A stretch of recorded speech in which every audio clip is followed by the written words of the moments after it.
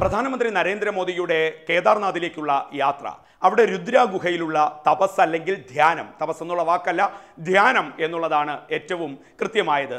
അത് വലിയ തോതിൽ ചർച്ചയാകുമ്പോൾ കേരളത്തിൽ നിന്നുള്ളൊരു സന്യാസി, ഹൈന്ദവ സന്യാസി, പ്രധാനമന്ത്രിയുടെ കേദാർനാഥിലേക്കുള്ള യാത്രയെയും രുദ്രഗുഹയിലെ ധ്യാന നിമിഷങ്ങളെയും പരിഹസിക്കുന്ന തരത്തിലേക്ക് പൊതു ഇടങ്ങളിൽ ഇടപെടൽ നടത്തുന്നതാണ് ഇപ്പോൾ ചർച്ചയാകുന്നത്. ആരാണി സ്വാമി എന്ന ചോദ്യം വരുമ്പോൾ നാം അത് സ്വാമി സന്ദീപാനന്ദഗിരി എന്ന് ഉത്തരം പറയുകയാണെങ്കിൽ ആ ഉത്തരത്തിനെ അംഗീകരിക്കാൻ ബഹുഭൂരിപക്ഷം വരുന്നവർ കേരളത്തിലെ ഹൈന്ദവ ജനത സമ്മതിക്കുന്നില്ല എന്നുള്ളതാണ്. പിന്നെ അവർ എന്താണ് ആഗ്രഹിക്കുന്നത്?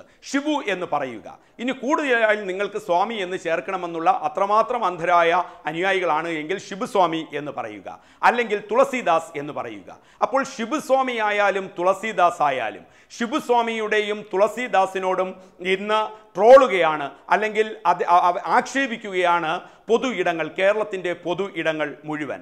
അവർ ചോദിക്കുന്ന ചോദ്യം ഈ തരത്തിലാണ്: ഇന്ത്യയുടെ പരമ്പരാഗത വിശ്വാസങ്ങളെ, ഇന്ത്യയുടെ പരമ്പരാഗത മൂല്യങ്ങളെ, ആ അർത്ഥത്തിൽ ഇന്ത്യയുടെ ജൈവമായ സംസ്കാരത്തെ കച്ചവടമടിക്കുന്നതിൽ, കച്ചവടം ചെയ്യുന്നതിൽ അഗ്രഗണ്യനായ ഒരു സന്യാസിയുടെ കുപ്പായമിട്ട സ്വാമി സന്ദീപാനന്ദഗിരി എന്ന ഷിബുസ്വാമി അല്ലെങ്കിൽ തുളസീദാസ് സ്വാമിക്ക് പ്രധാനമന്ത്രി നരേന്ദ്രമോദിയെ വിമർശിക്കാൻ എന്ത് അധികാരം എന്നാണ് ചോദിക്കുന്നത്. അതിലവർ വസ്തുതകൾ നിരത്തുന്നത് ഈ ഷിബുസ്വാമി അല്ലെങ്കിൽ തുളസീദാസ് സ്വാമി അല്ലെങ്കിൽ സന്ദീപാനന്ദഗിരി സ്വാമി കഴിഞ്ഞ കുറേ വർഷങ്ങളായി നടത്തുന്ന ഒരു ആചാരമുണ്ട്. ആ ആചാരം അദ്ദേഹം പരസ്യപ്പെടുത്തിക്കൊണ്ടാണ് ചെയ്യുന്നത്. കൈലാസ മാനസരോവർ യാത്ര എന്നുള്ള തരത്തിലേക്കാണ് കൈലാസ യാത്ര അദ്ദേഹം സംഘടിപ്പിക്കാറുണ്ട്. അപ്പോൾ ആ യാത്രയുടെ വിശദാംശങ്ങൾ ഈ തരത്തിലാണ്. 2019 ആ യാത്ര വരുന്നുണ്ട്. 2019 ഓഗസ്റ്റ് 8 മുതൽ 21 വരെയാണ് ഈ ഷിബുസ്വാമി അല്ലെങ്കിൽ തുളസീദാസ് സ്വാമി അല്ലെങ്കിൽ സന്ദീപാനന്ദഗിരി സ്വാമി ഈ യാത്ര സംഘടിപ്പിച്ചിരിക്കുന്നത്. ഓഗസ്റ്റ് 8 മുതൽ 21 വരെ. യാത്ര ചിലവ് എത്രയെന്ന് അറിയണ്ടേ? ഒരാൾക്ക് 1.5 ലക്ഷം രൂപയാണ് ഈ യാത്രാ ചിലവ്. അപ്പോൾ കൈലാസ യാത്രയിലേക്ക് ഒരു വ്യക്തി പോയാൽ എത്ര യാത്രയാവുമെന്ന് ചോദിച്ചാൽ, ഏറ്റവും കൂടി ഒരു വ്യക്തി യാത്ര ചെയ്യുകയാണെങ്കിൽ, സ്വാഭാവിക യാത്ര ചെയ്യുകയാണെങ്കിൽ, എത്ര ലാവിഷായി യാത്ര ചെയ്താലും ഒരു 25,000 രൂപ ഒരു വ്യക്തിക്ക് എന്നുള്ളതാണ് കണക്കാക്കുന്നത്. യഥാർത്ഥ രീതിയിൽ കൈലാസത്തിലേക്ക് ഒരു യാത്ര നടത്തിയാൽ, ഒരു സന്യാസഭാവത്തിൽ അല്ലെങ്കിൽ ഒരു ഡിവോഷണൽ ആസ്പെക്റ്റിൽ, അതിൻ്റെ മൂല്യങ്ങളും മറ്റുമൊക്കെ അന്വേഷിക്കുന്ന തരത്തിൽ ശബരിമലയിലേക്ക് പോകുന്നത് പോലെ, വ്രതം നോറ്റ് പോകുന്നത് പോലെയാണ് പോകുന്നതെങ്കിൽ ഒരു 25,000 രൂപയ്ക്ക് യാത്ര അവസാനിക്കും എന്നുള്ള കണക്കുകളാണ് പലയിടങ്ങളും പറയുന്നത്. അതേ സ്ഥാനത്താണ് 1.5 ലക്ഷം രൂപ ചുമത്തിക്കൊണ്ട് ഈ ഷിബുസ്വാമി അല്ലെങ്കിൽ തുളസീദാസ് സ്വാമി അല്ലെങ്കിൽ സന്ദീപാനന്ദഗിരി സ്വാമി കൈലാസത്തിലേക്ക് യാത്ര നടത്തുന്നത്. രുദ്രഗുഹ അവിടെ ആ ഗുഹ ഉപയോഗിക്കണമെങ്കിൽ അവിടെ ഒരു നോമിനൽ ഫീ ആണ് ഏർപ്പെടുത്തിയിട്ടുള്ളത്, 1000 രൂപയിൽ താഴെ മാത്രം.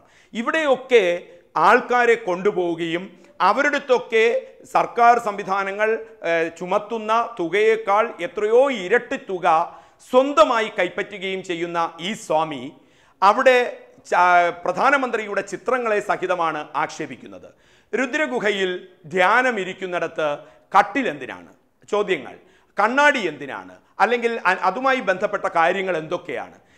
അവിടെ പ്രധാനമായും ഉയരുന്ന ചോദ്യം, ഈ ഷിബുസ്വാമി അല്ലെങ്കിൽ തുളസീദാസ് സ്വാമി അല്ലെങ്കിൽ സന്ദീപാനന്ദഗിരി സ്വാമി ഈ കൈലാസ യാത്ര സംഘടിപ്പിക്കുമ്പോൾ ഈ കേദാർനാഥ്, ബദരീനാഥ് സ്ഥലങ്ങളിലൊന്നും പോയിട്ടില്ലേ? അവിടുത്തെ ഗുഹകൾ നമ്മൾ ഇവിടുത്തെ ഏതെങ്കിലും കാടുകളിൽ കാണുന്ന പൊത്തുകളല്ല അവിടുത്തെ ഗുഹകളെന്ന് ഈ സ്വാമിക്ക് തിരിച്ചറിയാൻ പാടില്ലേ? അത് ഡിവോഷണൽ ആയിട്ടുള്ള, ഏറ്റവും ഹൈപ്പർ സെൻസിറ്റീവ് ആയിട്ടുള്ള, ഡിവോഷണൽ ഹൈപ്പർ സെൻസിറ്റീവ് ആയിട്ടുള്ള ഇടങ്ങളാണ്. അവിടേക്ക് പോകുന്ന ആൾക്കാർക്ക് വേണ്ടുന്ന രീതികളെല്ലാം അവിടെ ഒരുക്കിയിട്ടുണ്ട് എന്നുള്ളത് എല്ലാവർക്കും അറിയാവുന്നതാണ്. പൊത്തും പൊടിയും കാടും പാമ്പും തേളുമൊക്കെ ചുറ്റിക്കറങ്ങുന്ന ഗുഹകളല്ല അവിടെയുള്ളത്. പിന്നെ അവിടുത്തെ അന്തരീക്ഷം എടുത്തു കഴിയുകയാണെങ്കിൽ -°C എപ്പോഴും അവിടുത്തെ രീതികൾ പോകുന്നത്. പ്രധാനമന്ത്രി പോകുമ്പോൾ 2°C ആ രീതിയിലാണ് വിലയിരുത്തലുകൾ വന്നിട്ടുള്ളത് അവിടുത്തെ ക്ലൈമറ്റ്. അപ്പോൾ ഈ ഷിബുസ്വാമി അല്ലെങ്കിൽ തുളസീദാസ് സ്വാമി അല്ലെങ്കിൽ സന്ദീപാനന്ദഗിരി സ്വാമി എന്തിനാണ് ഇങ്ങനെ തെറ്റിദ്ധാരണ പരത്തുന്നത് എന്ന ചോദ്യമാണ് ഉയർത്തുന്നത്. അവിടെ അദ്ദേഹം സംഘടിപ്പിക്കുന്ന ഈ യാത്ര പോലും സംശയത്തിൻ്റെ മുൾമുനയിൽ നിർത്തേണ്ടതുണ്ട്.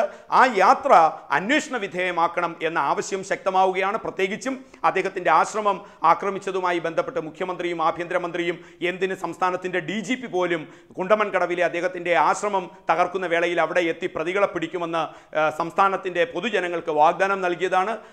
അവിടെ പ്രതികളെ പിടിക്കുന്നത് പോയിട്ട് ആ കേസിൽ ഒരു കുറ്റപത്രം പോലും ഇതുവരെ ഉണ്ടായിട്ടില്ല. അപ്പോൾ ഒരു സംശയത്തിൻ്റെ നിഴലിലാണ് ഈ സ്വാമി, ഈ ഷിബുസ്വാമി അല്ലെങ്കിൽ തുളസീദാസ് സ്വാമി അല്ലെങ്കിൽ സന്ദീപാനന്ദഗിരി സ്വാമി. അത്തരത്തിൽ സംശയത്തിൻ്റെ ഇടയിൽ നിൽക്കുന്ന ആ വ്യക്തിത്വം ഇത്തരം യാത്രകളെക്കുറിച്ച് തന്നെ തെറ്റായ രീതിയിൽ ധരിപ്പിക്കുകയാണെങ്കിൽ ഒന്നുകിൽ അദ്ദേഹത്തിന് അത് അറിയത്തില്ല, അല്ലെങ്കിൽ ബദരീനാഥിലേക്കും കേദാരനാഥിലേക്കും ഈ കൈലാസ യാത്രയെന്നും പറഞ്ഞ് അദ്ദേഹം ആളുകളെ തെറ്റിദ്ധരിപ്പിക്കുന്നുണ്ടോ, വേറെ ഏതെങ്കിലും പ്രദേശങ്ങളിലേക്ക് കൊണ്ടുപോകുന്നുണ്ടോ, അങ്ങനെ 1.5 ലക്ഷം രൂപ വരുന്നുണ്ടോ, അല്ലെങ്കിൽ ആ പ്രദേശങ്ങൾ അറിയാവുന്ന ഒരു വ്യക്തി ഒരിക്കലും ഇത്തരത്തിൽ വ്യാജ ക്യാമ്പയിനുകൾ പൊതു ഇടത്തിൽ നടത്തത്തില്ല. ഈ തരത്തിൽ ഷിബുസ്വാമിയുടെ അല്ലെങ്കിൽ തുളസീദാസ് സ്വാമിയുടെ അല്ലെങ്കിൽ സന്ദീപാനന്ദഗിരി സ്വാമിയുടെ യാത്രകളും അദ്ദേഹത്തിൻ്റെ നിലപാടുകളും അദ്ദേഹത്തിൻ്റെ ഇരട്ടത്താപ്പുകളും പൊതു ഇടത്തിൽ ചർച്ചയാകുമ്പോൾ അദ്ദേഹത്തെ ട്രോളിക്കൊല്ലുകയാണ്. സെൽഫ് ട്രോളുകളിലൂടെ സ്വയം അവതരിപ്പിച്ച ഇടങ്ങളെ ട്രോളിക്കൊല്ലുകയാണ് പൊതു ഇടങ്ങൾ. ഈ ഷിബുസ്വാമിയെ സംബന്ധിച്ചിടത്തോളം, തുളസീദാസ് സ്വാമിയെ സംബന്ധിച്ചിടത്തോളം, സന്ദീപാനന്ദഗിരി സ്വാമിയെ സംബന്ധിച്ചിടത്തോളം.